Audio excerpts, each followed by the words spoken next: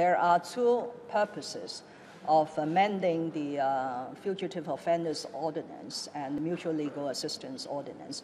One is, of course, to provide a legal basis for us to deal with the Taiwan case. The other is to plug a loophole in the existing arrangements for the return or the surrender of fugitive offenders. The first objective, of course, will have a very critical time element. And that's why we are operating under urgency to deal with this matter.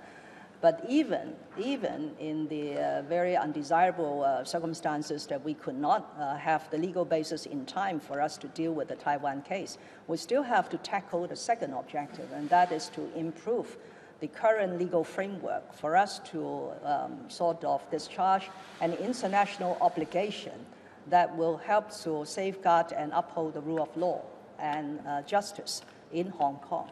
So we will continue to do that exercise.